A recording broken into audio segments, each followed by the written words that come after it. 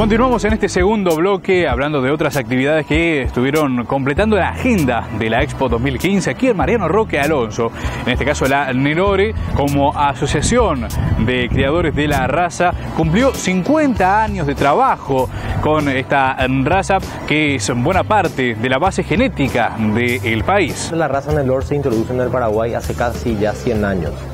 Alrededor de 1925 en la zona de Cazapá había un doctor Sarubi que introdujo los primeros Nelore como raza y que eran más conocidos realmente como el cebú. El cebú que había sido traído desde Brasil,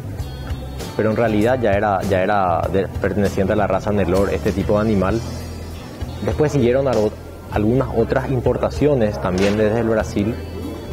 hasta que en el año 1965 un grupo de criadores funda la Asociación Paraguaya de Criadores de Nelore. Es por ello que este año estamos celebrando el 50 aniversario de la fundación de la asociación, donde se aglutinó a los principales criadores de aquella época que se reunieron y conformaron la primera comisión directiva de la Asociación Paraguaya de Criadores de Nelore. Formalmente ahí inicia su trabajo gremial esta asociación y se extiende hasta la fecha en forma exitosa, en forma pionera, como una de las primeras asociaciones de criadores de ganado, con muchísimo apoyo de los principales ganaderos de aquella época, de hace 50 años. Eso se fue masificando el uso de la raza, porque como una raza cebuina originaria de la India, traía la mejor adaptación y la mejor rusticidad para una ganadería paraguaya, vamos a decir, todavía primitiva, con una influencia de razas europeas que no permitía, que no llegaban a los niveles de adaptación adecuados para su correcta explotación y producción a nivel local, atendiendo a nuestro clima subtropical. Entonces, justamente, la raza Nelore vino en aquella época a mejorar esas condiciones para la cría y para la producción ganadera del país. La asociación hoy tiene cerca de 300 socios al día, son los principales ganaderos del país, atendiendo a que la raza Nelore se constituyó en una raza base de miles de establecimientos del Paraguay que iniciaron su producción utilizando al Nelore como una raza base, tanto para la cría a nivel de puro de pedigree, como para iniciar sus rodeos para la correcta hibridación y la mezcla con otras razas europeas. La raza Nelore es una opción para una hibridación exitosa. Otorga la base genética para que esa combinación con las razas europeas y con el choque de la sangre cebuina,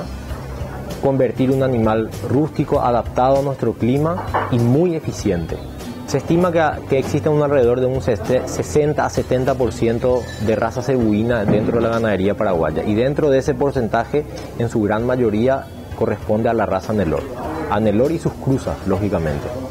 Nosotros tenemos en esta exposición participando en el concurso 170 animales y tenemos para venta animales de campo alrededor de 40 a 45 lotes. Eso significa que estamos superando la barrera de los 210, 215 animales que van a ser expuestos y algunos de ellos comercializados, ¿verdad? Lo importante es que aumentamos un 10% de participación de animales y en este momento tenemos 40% de los cabañeros, son cabañeros que están iniciando por primera vez su participación en una expo. De los animales que vienen a participar es lo que se conoce como animales de cabaña, que son animales seleccionados en cada uno de los establecimientos como los mejores ejemplares de sus respectivos establecimientos de donde provienen. Es decir, el cabañero, el criador, selecciona y elige a sus mejores individuos para traerlos a presentar a la exposición. Y el presidente de la asociación también destacó el trabajo puntual que se ha concretado durante los últimos 15 años, especialmente de la historia de la asociación.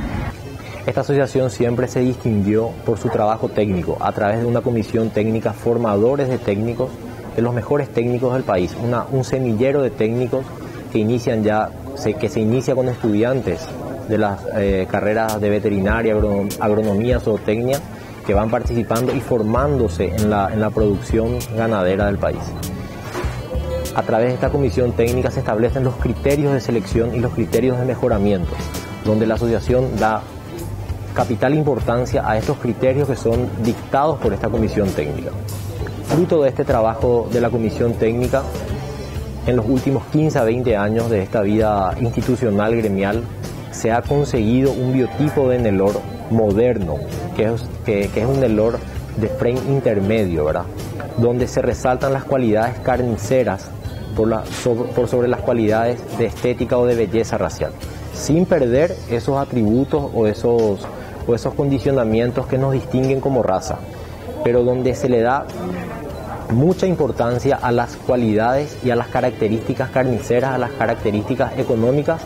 manteniendo los criterios de funcionalidad y las otras virtudes de la raza, como ser prepucio correcto, facilidad de parto, precocidad en las hembras, precocidad de terminación en los novillos, que logramos a través de una reducción del tamaño que ofrece una mayor adaptación y mayor facilidad de comercialización de esos animales, atendiendo a su precocidad en la terminación. Y la Asociación de Criadores de la Raza, en el marco de esta Expo, presentó una importante alianza concretada con la firma frigorífica JBS. Estamos consiguiendo en el marco de esta Expo la firma del convenio con el frigorífico JBS Paraguay,